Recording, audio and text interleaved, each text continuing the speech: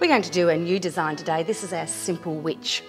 On my sponge, I have loaded Derivan white underneath, and I've put a little bit of yellow and a little bit of blue from the starter pack. I'm going to get Sophie to close her eyes very, very softly now, and we're just going to sponge gently above the eyes, down onto the eyelid.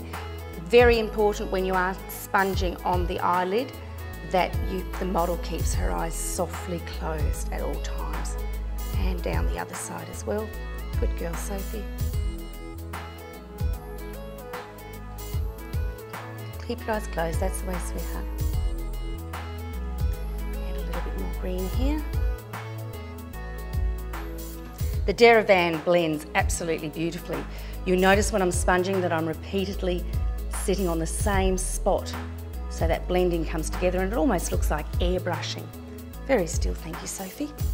With the round brush loaded in black, we're now going to do the witch's cobwebs. We're using wiggly lines and just gently going on the outer edge of the sponging that we've done. Very still, it's a little bit tickly, very, very still.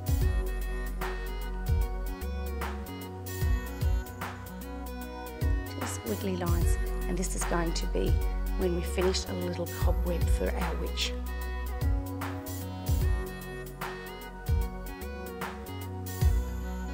To make it look like a cobweb, using the tip of the round brush, very still, we're going to just come in like this from the outer edge. Very still, good girl. Excellent, very good.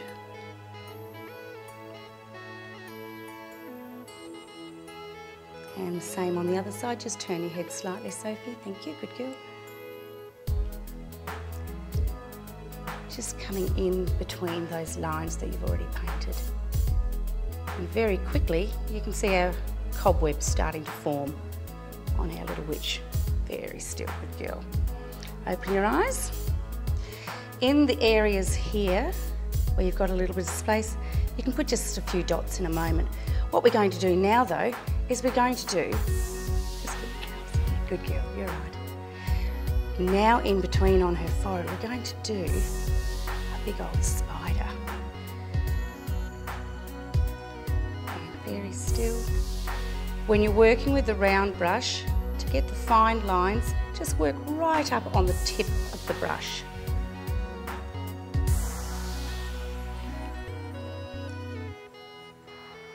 Very still, good girl.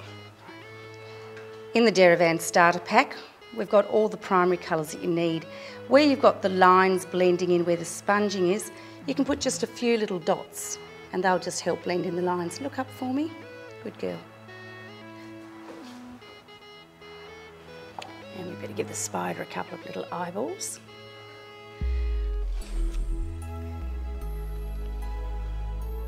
Very still with your legs. Good girl.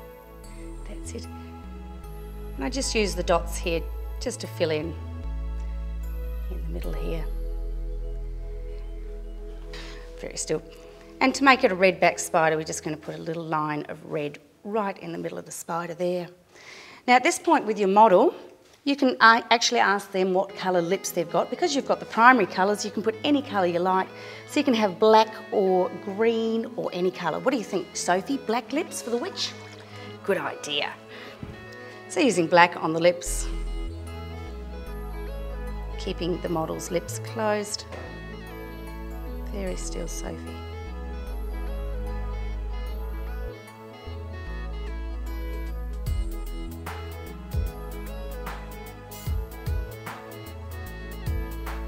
Very still with your lips. That's a good girl.